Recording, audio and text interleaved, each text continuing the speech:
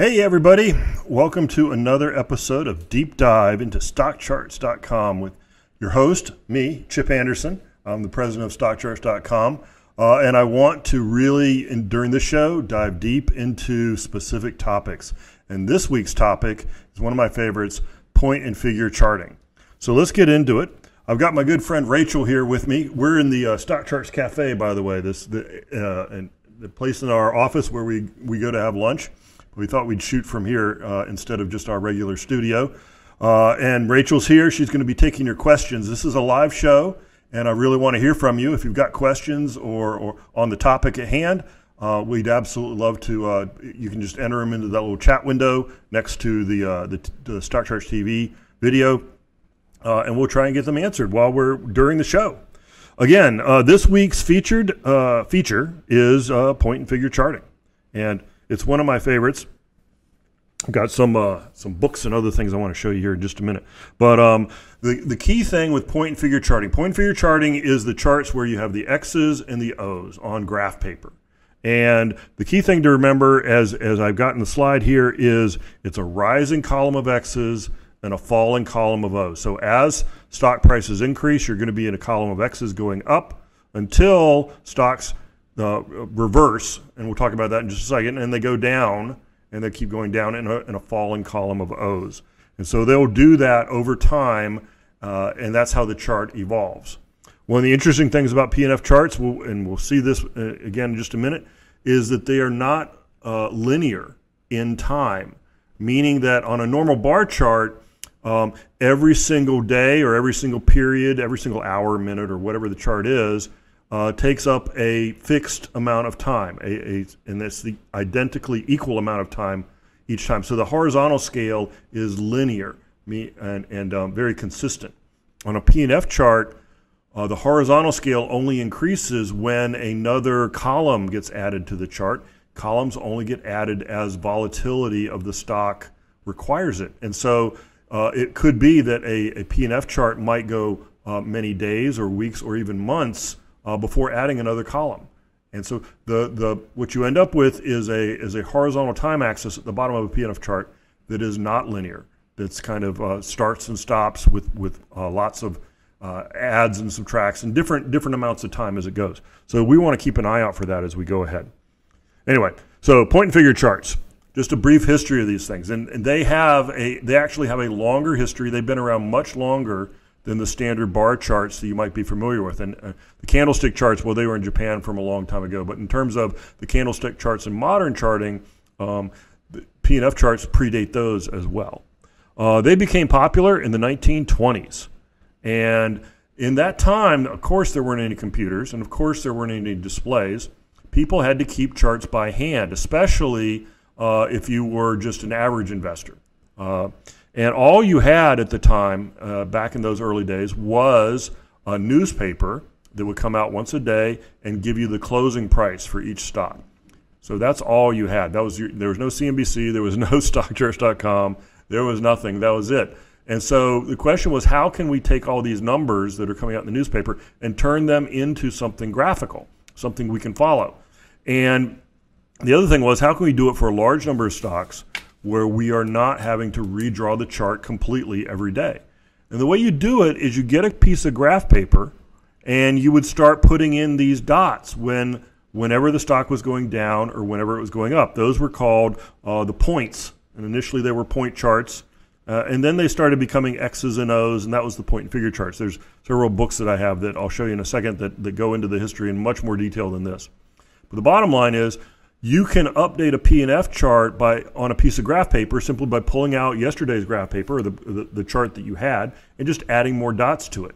Until you ran out of graph paper, you did not need to redraw the chart. And that was really, really nice and convenient. People would just have stacks of graph paper, however many, 10, 15, 20, 100, whatever.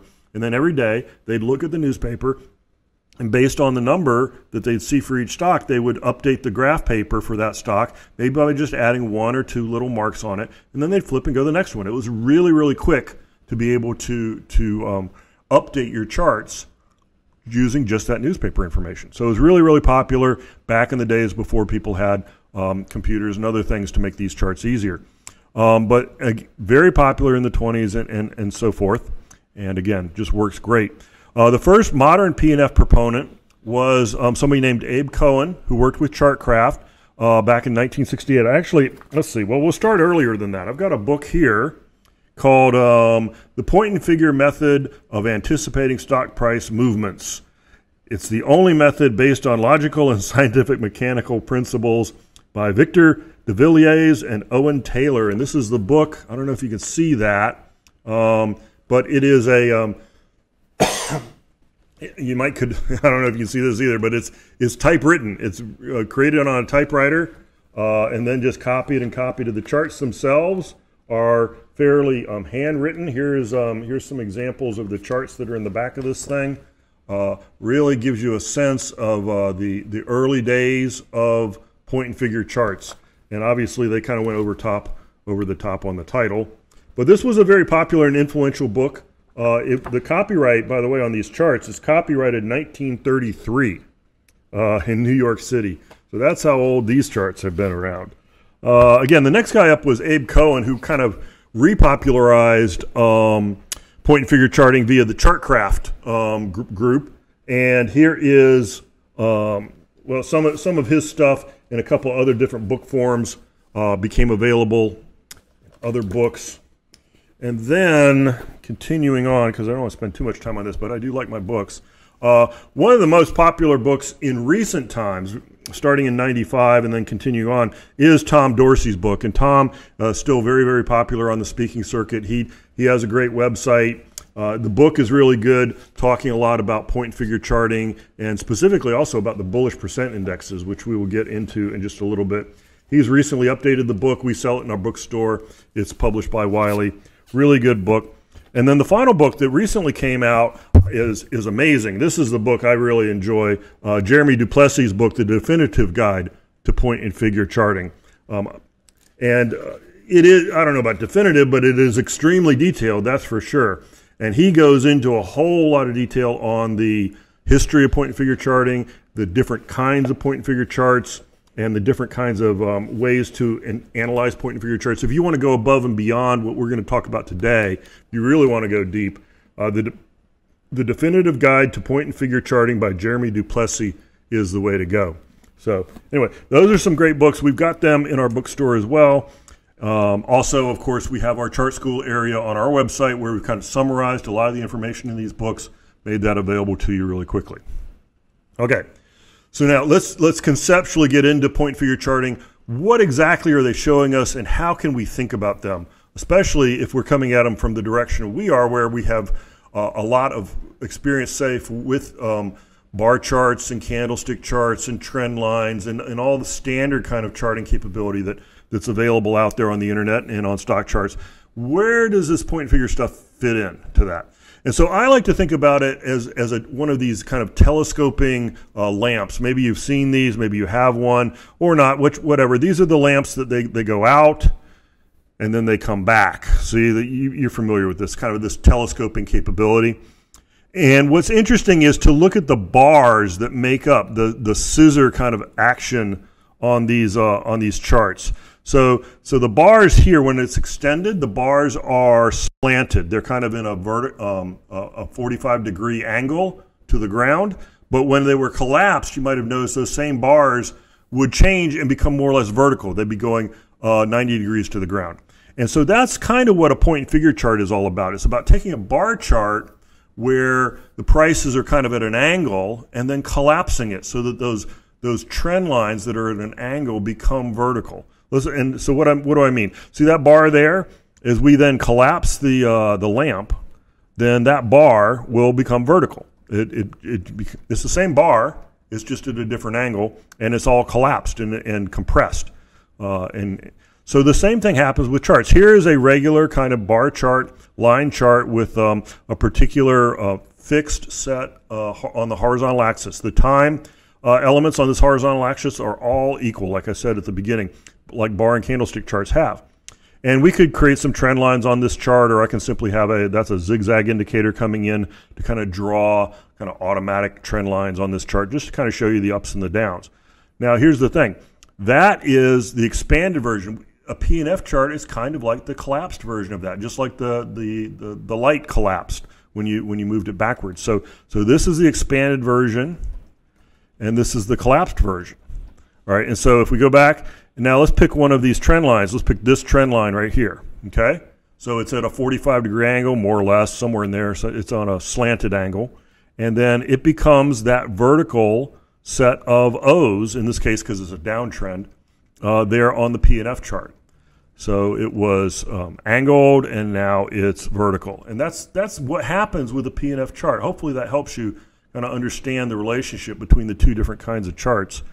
I'll go into the details of exactly how we draw these charts in just a second, but that's conceptually what you want to keep in your mind is this slanting going to horizontal and vertical, that kind of thing. All right? Okay. So one of the really interesting things, and I think the important things about P&F charts, is they are actually really easy to interpret because they actually have already done a lot of filtering for you. A P&F chart, and the way that it's constructed, we'll get into that in a second, but what's important to remember is it will automatically eliminate all of the insignificant price movements. If there's something where the price just does a little bobble, that won't show up in a P&F chart typically. You can change it so it would, but usually what you're doing is you're going to set some settings, and the P&F charts then are going to automatically filter out stuff that you're not interested in. And what does that mean? It means that every movement on a P&F chart is significant. Now that's something that you might not be used to. If you've been looking at bar charts for a while, you kind of develop your own kind of mental filter. You'll automatically start to ignore little blips on the chart and that kind of thing. You'll automatically kind of, even subconsciously, start to do some filtering when you look at a chart. With a P&F chart, it's not the same deal. Filtering's already happened. So every single movement on a P&F chart can be significant. And so, as I mentioned, columns are added when there is a significant change in price, meaning there's a significant change in the trend. So very important. Each column is important in a P&F chart.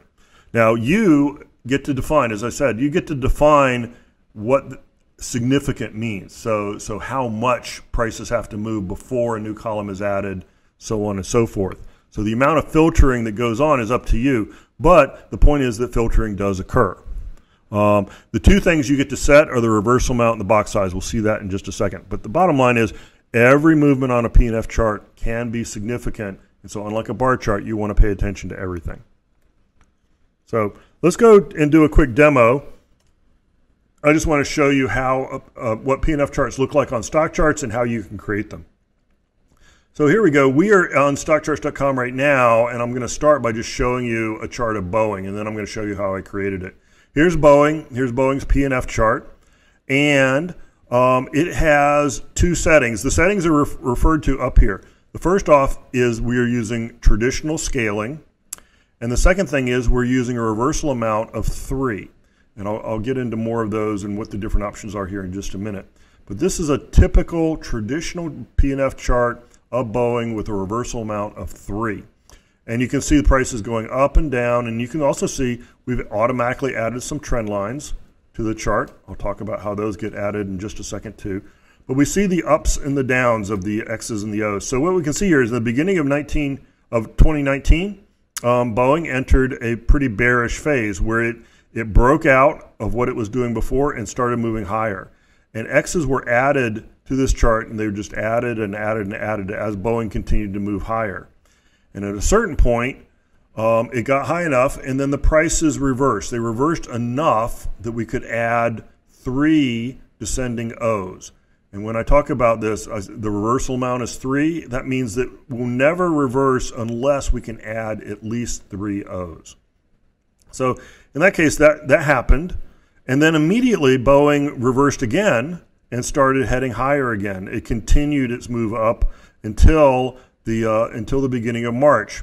So the question has probably been asked, what are these numbers? I've got X's, I got O's, and now I have these numbers. What the heck are these? The numbers represent the first day of the month that chart had a new X or O added to it. So in this case, we were going up back in January with Boeing, and then we hit February 1st. On February 1st, this box was filled in. A couple other boxes might have been filled in too. I'm not really sure, but at least this box was filled in on February 1st. So that's why it has a 2 in it. And then after a little reversal and reverse again, it moved higher. This box was filled in on March 1st, or the first trading day of March. And so that's nice to know. And so you'll see 1, 2, 3, 4, 5, 6, 7, 8, 9. And then you'll see A, which is October, and B, which is November. And eventually we'll have a C on here, which is December. So those will represent the 12 months of the year. That's what the numbers and letters are. Anyway, and so you can see Boeing then reversed, and it did go back down for a while, and then it went sideways with some volatility up and down. And you can see the distance between, in this case between 4 and 5 was 2 columns, 3 columns essentially. But the distance between 5 and 6 was 5 columns, and so on and so forth. So again, columns are only added as volatility demands them to be added. And sometimes the months will be very, very close together, and sometimes they'll be very far apart. So what we're left with is right now this chart is Boeing is in a rising column of X's. However, the price has fallen to 351, and which is right at the edge of reversing. If it falls much further, then it will reverse into a falling column of O's. But at this point, it's only reversed 2 boxes down, and therefore not quite enough for us to add another column of O's. Now, how do you create these things? Let's go back to the dashboard. We'll start at the beginning. So you've logged into your account. Here's the StockCharts dashboard. And we want to create a P&F chart. A couple ways we can do it, but the easiest way is to use the drop down on the chart bar up here. Click on P&F chart and type in the ticker symbol you're interested in. And again, in this case, we would just use Boeing. Keep using Boeing. And there it is. Boom. I've come up with my particular chart. Now, these are my chart settings, and I can save those. I'll show you what they are down here. I have made the size 1,000. There are a lot of different sizes you want to choose, and again, my advice is to choose the largest size you can get away with on your screen. I'm using a high-low, meaning I'm looking at the highs and the lows for Boeing, not just the closing values, which I could choose if I wanted a little less volatility. I'm also using an end date of today on the chart, so that's the most up-to-date version of the Boeing chart. And I am using down here in chart scaling, as I mentioned, I'm using traditional, and I'm using 3 as my reversal. Got several other choices for scaling. This might be the most important drop down on the page. Traditional, percentage, dynamic, using the ATR indicator, and user defined. We're going to go over each of those here in just a minute. And then I also have the ability to add some overlays. The only not a lot of overlays are here. There are some moving averages and things that are kind of interesting, but the most interesting one, I think, is trend lines. Those are kind of turned on automatically, and you can see them here, the blue and the red lines. We'll talk about those too. But anyway, those you can change the symbol up here. You can have different periods. I recommend strongly that you work with daily charts. Daily is what P&F its history is, but you can experiment with and learn more, try and see if you can define patterns in some of the other periods that are out there. And you have the ability to save your point and figure charts into your chart list using the standard interface, very similar to what we're used to with sharp charts. So that's what we call the P&F workbench. Just a quick overview of that. There are some interesting capabilities that we have. For instance, we have, I think it's going to go with automatic. Was that it? Yeah, we've got the sunset color scheme makes a return here. We can change color schemes, other kinds of things if you want to go crazy. But P&F really kind of demands, I think, the graph paper look. I don't know. That's kind of interesting. I will say though one thing, and we do this. Other sites don't. You want to pay attention to this. P&F really demands that the boxes be square, that they be boxes. If you see a site with P&F charts where the boxes are rectangles and the X's are squished, or the O's are squished, and they're very strange looking rectangles, they're not even close to being boxes with equal sides, run screaming, because you really need boxes in order to do P&F charting correctly. And I'll show you why here in just a second. But anyway, so that's the overview of the P&F chart, and hopefully that's That's good enough. Let's keep going. Let's keep going. I'm going to go back to my slides. And let's talk a little bit more about those settings that I just went over. Again, there are two things. One is the scaling method, and the other is the reversal amount. So let's talk about reversal amounts first. And because reversal amounts are the easiest. But there was a very, this is a bit of a joke. There was a very complex formula handed down many years and handed down over the centuries with between the P&F wizards as to what you should use for the reversal amount. It's very, very complex, very hard to remember. You ready for it? Here it is. Use 3. That's pretty much it. You can use other versions. You're welcome to change that and see what you come up with. But in terms of what everybody uses and what everybody looks at, it's almost universally 3 for the reversal amount. That's a very nice number. It's going to make sure that your chart isn't too volatile and jumpy all over the place. And so it is doing some of that filtering I was mentioning, but it also means that your chart is going to update. It's going to have an interesting number of moves. It's going to give you an interesting amount of information. 3 works really, really well. So that was for the reversal amount. Now, the box size, the box scaling, you do have a couple of really interesting choices, and there's a bit of a controversy and personal preferences come into play on this. So this is the one you maybe play with a little more. There is what's called the traditional box size. This was the size that was originally promoted way back in the early days of point and figure charting. And basically it's a table. There's a table. You can see it in our chart school. If prices are between or within this particular range, then a box should be this particular size. Pretty small, the boxes are going to be small size. But as the prices grow, then the box sizes grow. So initially a box might represent, say, 10 cents. But then and that might be, I can't remember, but that might be the size when you are, say, below $10 in price. But as you move above $10 in price, then suddenly your box size becomes 50 cents. And so that's important to know because it means that your patterns and your P&F chart will start to compress as the prices get higher and higher and higher. And that may or may not be good for you. It also means there can be significant changes right at these boundaries, but in this traditional table. So keep that in mind as you're looking at traditional. Generally, though, it's a good thing to start with. If you're confused and you have absolutely no idea what box size to use, traditional usually won't lead you wrong. And so usually it's a pretty good starting point. Now, later, when computers came on the scenes, people said, hey, this traditional stuff does have some drawbacks. We need to come up with a better approach that's going to work in a lot of circumstances. And so that's where the percentage scaling came around. Computers can calculate these things. What it means is that each box represents a constant percentage of price, not an absolute value of price, but the constant percentage of price. And so each box contains a little bigger amount of information than the previous box, so on and so forth. It makes for a very consistent chart as you go up and down and if you have wide price swings and that kind of thing. But it is a little hard to compute, and the box boundaries are going to be really weird numbers. They're not going to be nice round numbers, which you might prefer. The traditional will give you nice round numbers all the time.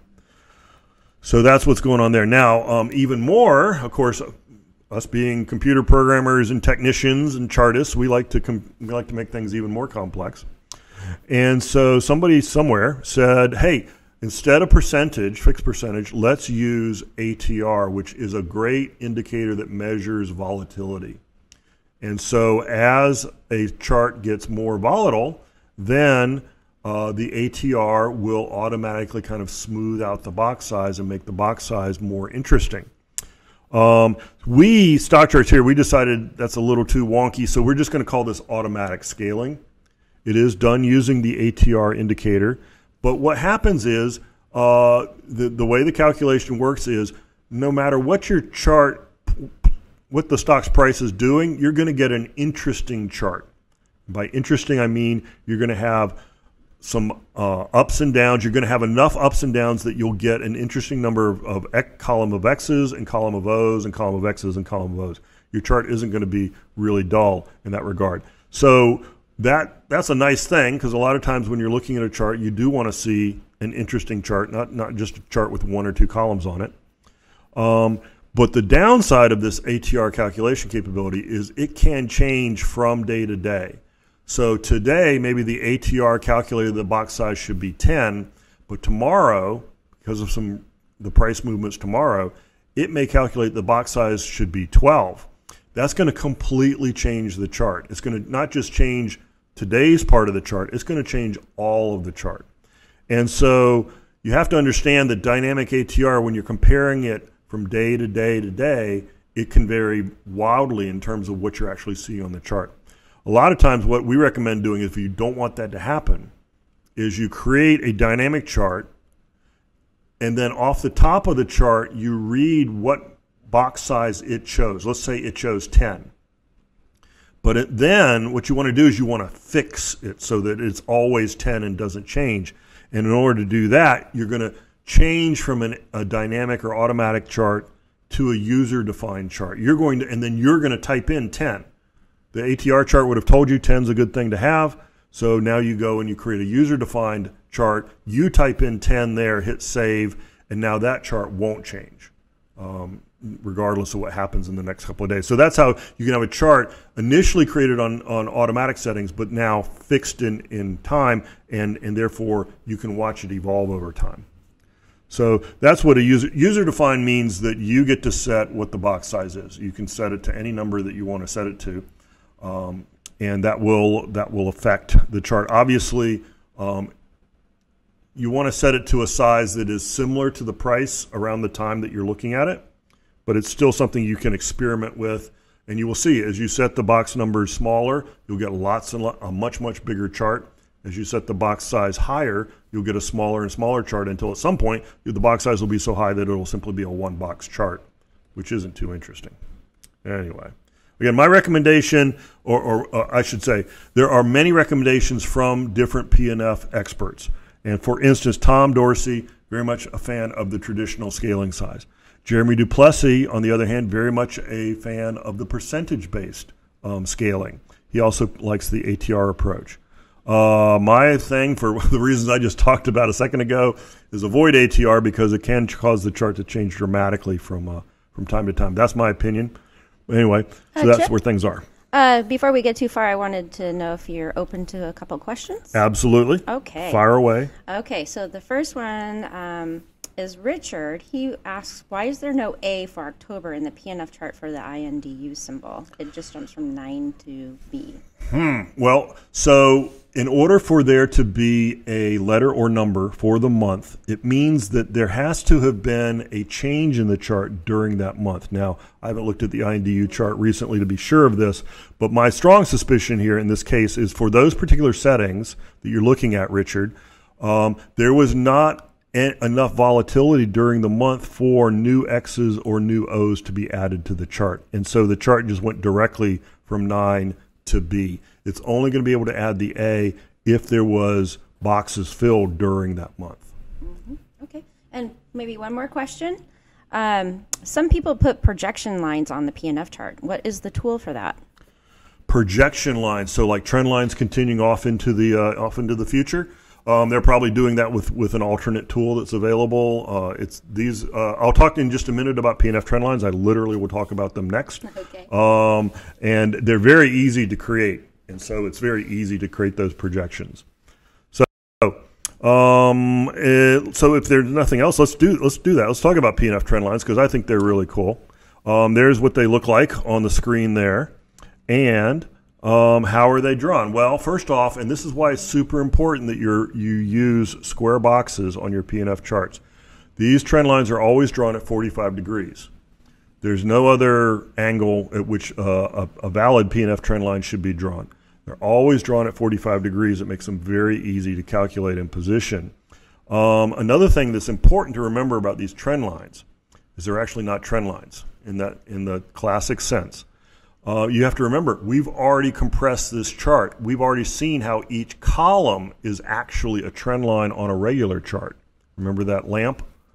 So what that means is that a P&F trend line is actually a trend of trends, which is a much different beast. It's, I think, very significant. If you find a trend line on a P&F chart that's getting touched a couple of times, that's, again, a trend of trends. You've already filtered out all of the insignificant price movements, and you should pay attention to that.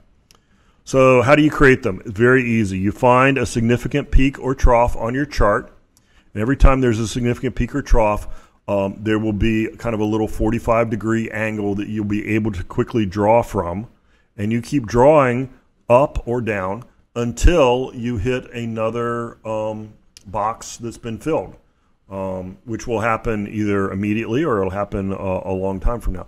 We will automatically add P&F chart lines or trend lines to your charts if you have that turned on. We will stop at the most recent thing, but it's very easy just to continue on because it's, as I mentioned, it's just at 45 degrees. So you would just continue to fill in those boxes with that trend line going up or down, depending. So very, very easy to create P&F trend lines. That's a great advantage. Compare that to doing it with regular bar and candlestick charts. A trend line is in the eye of the beholder many times on those charts, and where one person might put a trend line, another person might choose not to do that. On a P&F chart, it's much less subjective. It's much more objective. Really, really nice that way.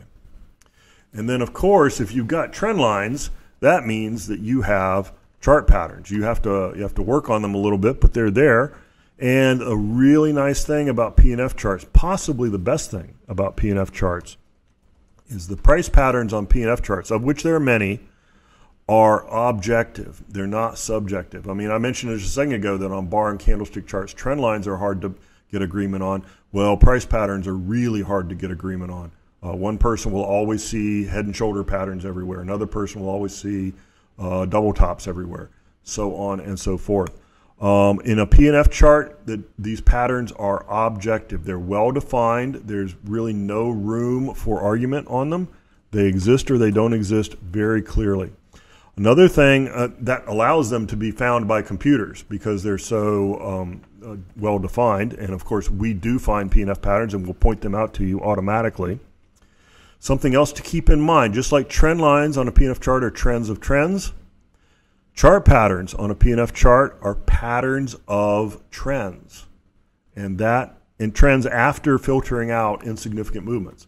And that in itself is also super useful. It can help you quickly get rid of the noise and focus on what is the chart really telling you. So the fact that they're patterns of trends, I think, is super important. So here's some examples of P&F patterns, and there are many more. We have them all documented in our chart school area. But for example, there's an ascending triple top. What does that mean? Well, what that means is, let's see if I can get my mouse going. Whoops, maybe I can't. All right. But what it means is there are three X's. If you look at the line that's 3 from the top, you'll see an X, and then a little further over you'll see another X below, and then you'll see the final X, which is 2 below. So that would be a triple top if they were all aligned horizontally. But instead, in addition to being aligned like that, they're also increasing each time. So the first X is the lowest, and the next X is one above that, and the final X in the final column where it says ascending triple top breakout, that's at the top. So this is kind of a 45-degree angle of a top. It's a top that's been angled at 45 degrees, and therefore that's what they mean by ascending triple top breakout. And actually prior to the triple top appearing, you notice there's also a label there that says double top. So it had to make a double top before it could make a triple top, and that's what that indicates. The triple bottom is the same exact thing. That's a regular triple bottom in that diagram. There's no descending aspect to it. It's all horizontal. And so you see 3 O's that kind of matched up, and then at the very last column there, it says triple bottom, and then it says triple bottom breakdown, and that's where another O was added below the level of the previous O's, and therefore that support level, if you want, was broken, and that's the breakdown that happened. But it's very clear on the chart. There are other ones here. We got bull traps and catapults and double bottom breakdowns. They have a very rich descriptive language as to how they're described. Again, it's all in chart school. And you can check that out. Now, in addition, though, to Chart School, we Stock Charts, will automatically every day calculate how many stocks have each of these standard P&F patterns. And these standard patterns, we publish a table, and you can see how many charts have bullish patterns and how many charts have bearish patterns. There they are. You can click on the numbers to get those. So let's take half a second on my other computer here, and we're going to go over to the predefined P&F patterns. You can find them either on the dashboard or you can find them here on the Charts and Tools area. I'm going to go to, in this case, I'll go to Charts and Tools. I'll scroll down until I find the predefined technical scans. Where did that go? They're not jumping out at me. I should have checked this earlier. I'm going to go, all right, I'm going to do this then. I'm going to go to your dashboard. This is what I'm more used to. And I'm going to scroll down here on the right, and I'm going to find them because they're here somewhere. Predefined scans. There they are. Reports and more. Predefined scans. That's what we're looking for. And here are all of our predefined scans.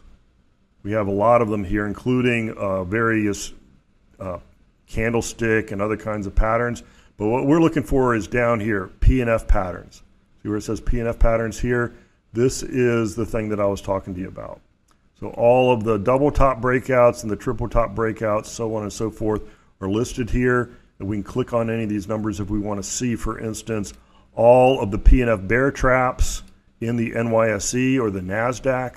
We can click right here to see those stocks.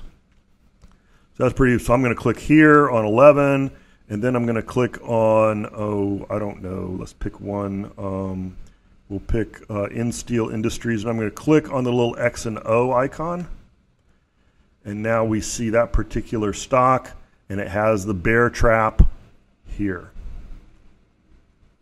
There we go. The bear trap happened on October 18th in this case. And that was the latest, most interesting P&F pattern that we found on the chart. So that's why we list it at the top. All right, but just remember, it's the predefined scan results on the members dashboard where you can find those things. And they're hidden somewhere on the free charts page too. All right, I've already done this demo. Good for me. That makes things easier. All right, let's talk now about another topic that a lot of people are very interested in, and some people will misconstrue, so you have to be cautious here. They're called P&F price objectives. P&F price objectives are price targets for the current P&F move, and they're based on the distance between the most recent P&F buy signal and P&F sell signal. P&F buy signals and sell signals, by the way, are the names are a little misleading. They're extremely simplistic symbols. They just mean that one column moved higher than the previous column, or one column moved lower than the previous column. So to call it a buy and a sell signal and say that those are definitive places where you should buy or sell a stock is misleading. They're extremely simple systems. They're kind of like bullish or bearish signals. In fact, I think those would be better names for them. Anyway, but you can use the distance, the horizontal distance between P&F buy and sell signals in order to come up with what they call the P&F price objective. The problem is, of course, like everything else in the stock market, is there's no guarantees here. This is not an easy way to make $1 zillion. If it was, everybody would do it. They are not 100% accurate. I wouldn't even say they're very accurate at all. They are an interesting gauge. In many ways, they are kind of a historical artifact. If you read these older books like I was showing you earlier, you'll see where that information kind of came from and who came up with it. But that was back in the days before computers, and they were those numbers were very interesting at the time. I don't think they're very accurate at all anymore in today's market. I will say they're very, very popular, and so that's interesting. And if you fully understand how they're calculated, and you think that how they're calculated is a useful approach, then they can be very useful to you. But I will caution you, you really want to understand how they're calculated before you use them. A lot of people, we see this all the time on social media, will put up one of our P&F charts, and they'll say, look, StockCharts projects that this stock is going to 100. No, we don't. We're not doing that. We did not do that. It's so that's very misleading, and that's why I'm just trying to be overly cautious on these things. If you understand how they work, great, go for it. And by the way, you can learn a lot more about them by going to this URL. I've actually created a little short special URL for you guys so you can get to the article really quickly. Go to StockCharts.com/price-objectives. And that will take you right to the Chart School article. You can learn a lot more about those things right then and there, and then decide if they're the great or if Chip's full of it or whatever. That's fine, whatever. All right. So any other questions at this point, Rachel? Yes. Hold on just a second. Okay. She's going to pull them up. I caught her off guard. I've got a couple things going on here with people in private. Yes, we do.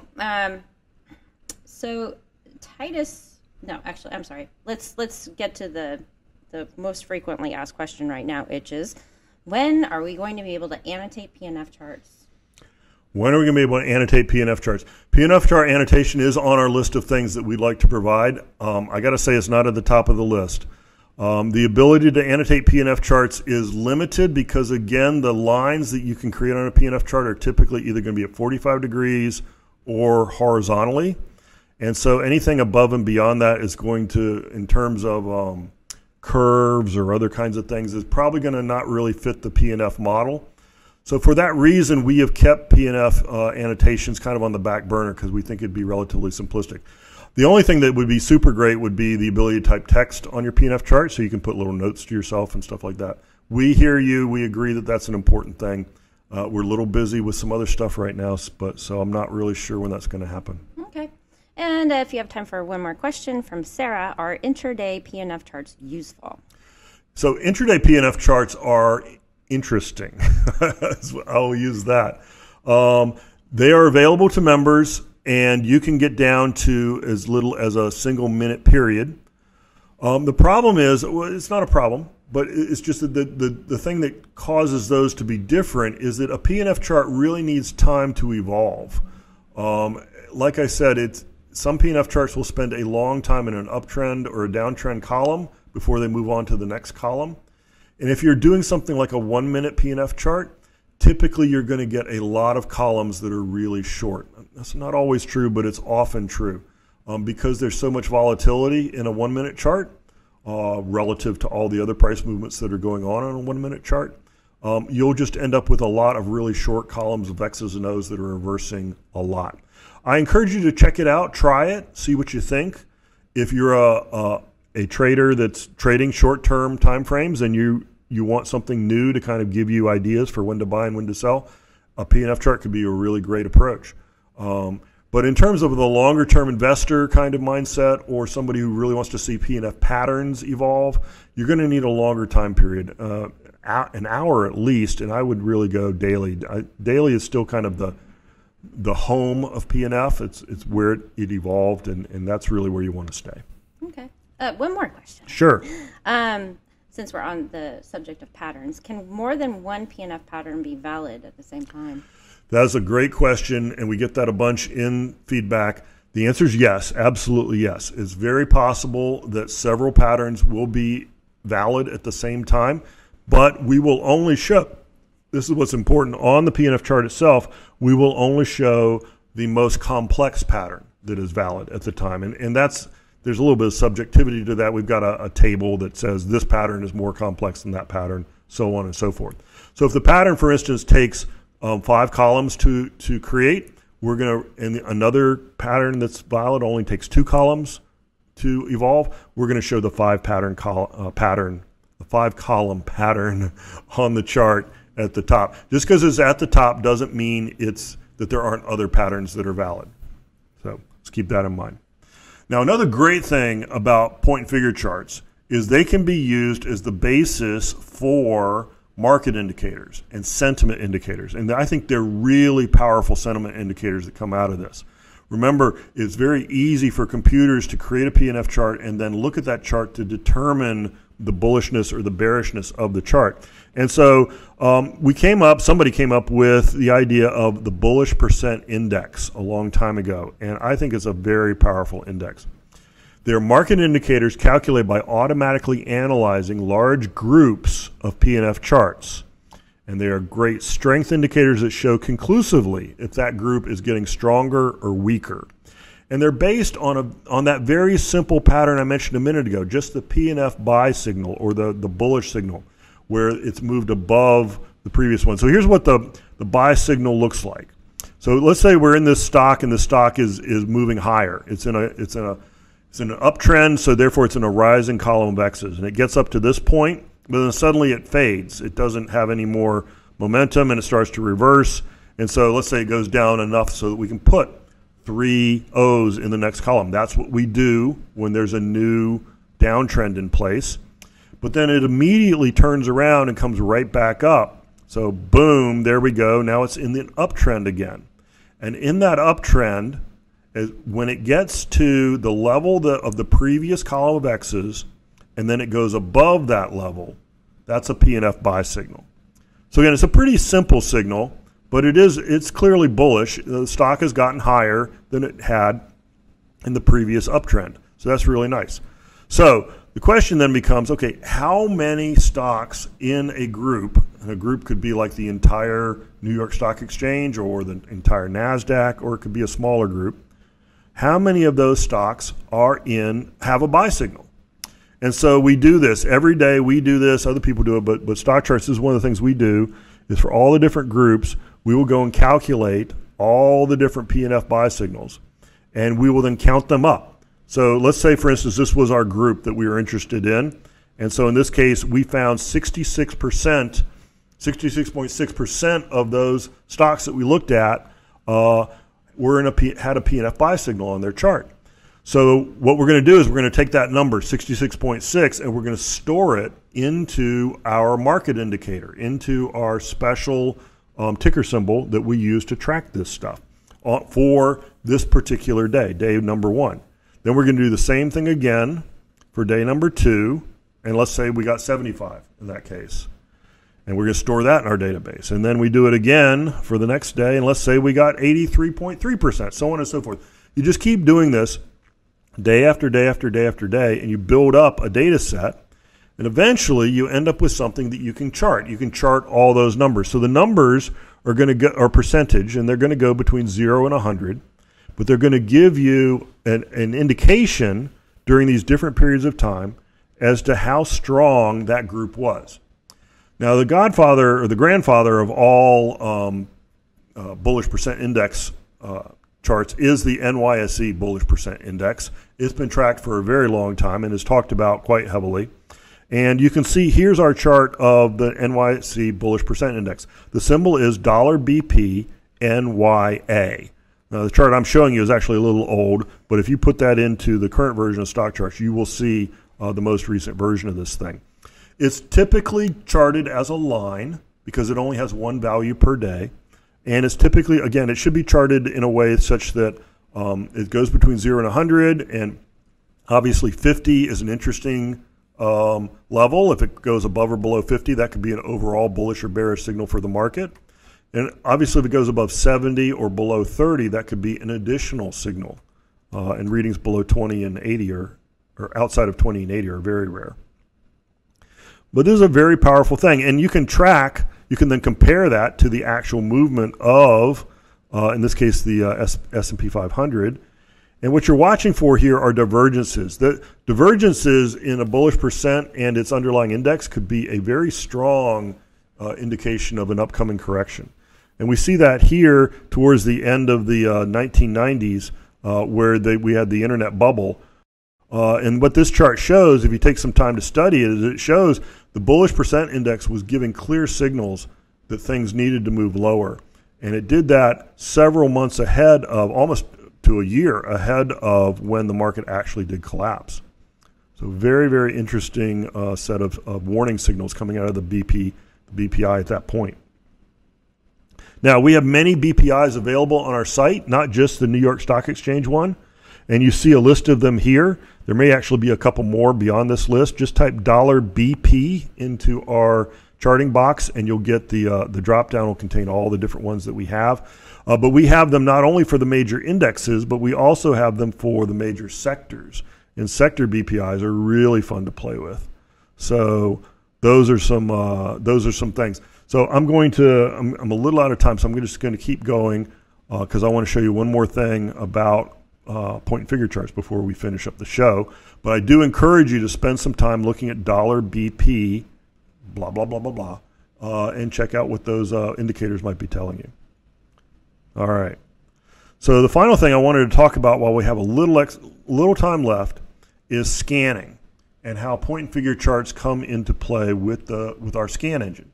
We have, again, the ability on a point and figure chart to automatically detect patterns. And that's really powerful. We don't have that, or we don't have that quite as clearly on a bar or candlestick chart, but we do have it on point and figure charts. And so that's really nice. Now, I did another deep dive on scanning earlier. If you need to go back and review that one, you can find it in our YouTube channel. But I'm going to assume that you're kind of a little familiar with how our scanning works. Here's what a scan looks like. Don't be scared. There's a little math involved, but it's nothing big. It's just some greater than or less thans and the word and. Pretty straightforward, frankly. So here's an example of a scan that's going to find stocks with a P&F triple top breakout. So the first three lines, don't worry about it. Those are just standard lines. The second line is kind of interesting. It's just saying I don't want any stock whose price is less than 5. It's the fourth line, the final line, that's the interesting one where we've added and today's triple top breakout is true. So that means that today the stock has a triple top breakout on its chart. And so it'd be nice to see all of those, wouldn't it? And so we can run that scan, and we will get back a list, but there's a problem. The list we get back of stocks with triple top breakouts doesn't necessarily mean that they've had a new triple top breakout as of today. It means that the current pattern on the chart is a triple top breakout, but that pattern might have existed for a couple of weeks, a couple of months, even a couple of years if the stock hasn't really done anything else. So if the stock isn't very volatile, a pattern can exist on the P&F chart for a long period of time. So we need to be more specific in our scan so that we get the more recent stuff. So we can do that using this approach. So this approach finds new P&F triple top breakouts. So everything, the first 4 lines are exactly the same as what we saw before. We've added a 5th line. And the 5th line says, and yesterday's triple top breakout is false. So it did not have a triple top breakout yesterday, but it did have a triple top breakout today. That's what the scan is going to look for. And that, by definition, are going to be stocks that have new triple top breakouts. So it's going to be a much smaller list, obviously, but it will be a more interesting list because those are the stocks we might be interested in researching or in potentially buying. So this is the approach that you want to use when searching for any P&F chart pattern. Here's another one you can use if you want to find stocks in an uptrend. And this could actually be used regardless of if you're a P&F expert or not. You just want to find stocks in an uptrend, then you can say, and P&F chart in X's is true. So that phrase, P&F chart in X's, is going to either be false or true depending on the last column of the chart. If the last column of the chart contains an X, then it's true. If the last column of the chart doesn't, then it's false if it contains an O. And again, by definition, if it contains an X, that means it's in an uptrend. And so that can be a useful bit of information. You can then add additional clauses above and beyond this in your scan. So let's say you wanted to scan, again, for not a P&F thing, you wanted to scan for, say, a MACD crossover, but you want to make sure that the stocks are in an uptrend. Well, you could add this final clause here, P&F chart in X's is true, and then you would do your MACD crossover clause after that. So that's really, really nice. Again, if you do it by itself, that's going to give you a ton of results, which is impressive, but you can then do additional things to clarify it. Now, another additional thing you could do, let's say I gave you the MACD example. But let's say you're more P&F oriented, which is great. You can also do something like this, P&F box count greater than 20. So that would find stocks that have more than 20 X's in their final column. And that would mean they've been in an uptrend for quite some time, an impressive amount of time actually. And so that's a really, really powerful scan there. You could take 20 and carve it down to 10 if you wanted, or make it up to 30. However you want to customize it is fine. These basically, you would take this expression, cut and paste it into our advanced scan workbench, and then be able to run the scan. All right, so we're down to the wire, I think. I'm kind of left the final couple of minutes open for some questions. Mm-hmm. Yeah, we have one question that actually would be kind of interesting. Your analysis on the S&P chart, and explain how you're reading the P&F when you just look at that chart. Okay, so I'm going to go back over to my demo machine, and I am going to just type in I've got a P&F chart up now with the settings I like, so I'm just going to type in the S&P 500 symbol, which is $SPX. Mm-hmm. Press enter, stand back. Mm-hmm. So what are you looking for when you look at the P&F chart? So this is a traditional using traditional scaling. And by the way, traditional scaling kind of breaks down when you get really large numbers. It also breaks down when you get really small numbers. So I'm a little concerned about that. Notice that my columns of X's and O's get very short here. I might want to change this to a different scaling method to get larger columns of X's and O's. But anyway, what I see right now, just leaving it as is, what I see right now is that currently the S&P 500 is in a rising column of X's. It's got 4, and the last one was filled in during October. That's why the A is at the very top of this. I also see that 7, 8, and 9 are fairly close together. So that means that there hasn't been a lot of volatility, at least given these box sizes. And the box size right now we can see from the side is 50. So each box represents 50 points. There hasn't been a lot of volatility with that box size over the past year. We can actually go back to February, and it's still all pretty close. So this would indicate to me that the S&P 500 has been moving sideways. Now, all in all, it's still above the last trend line that we drew, which is this blue trend line down at the bottom. It's very, very much above that blue trend line. So all in all, it's still in a very long-term uptrend. It did have a big breakdown, I guess, in December. I can see the C from 2018 here and the 1 from January here. So in December, had that big breakdown and recovery, and then some more volatility. But since then has been rising. Notice also that during 2018, it was kind of in this box going horizontally. And then in 2019, it's in a box that's going up at 45 degrees. So this is actually, if we see, there's an X here where the 5 is. There's an X here where the 7 is. There's an X here where the A is. If this A goes to the next column, that's going to be an ascending triple top breakout, which is not super.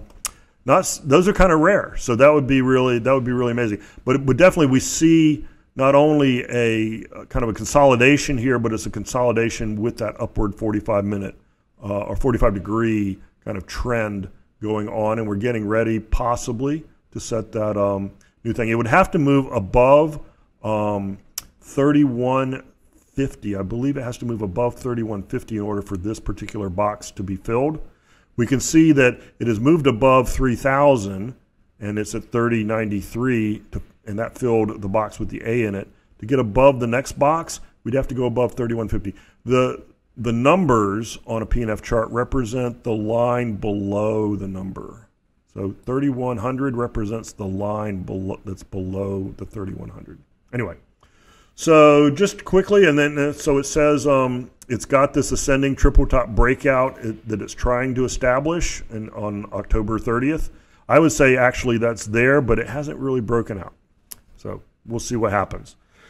Anyway, all right. Well, we're out of time again. I love these deep dive shows, and by the way, I love doing them from the cafe. This is tons of fun. But we will see you next time. I hope this show's been useful. Talk to you later.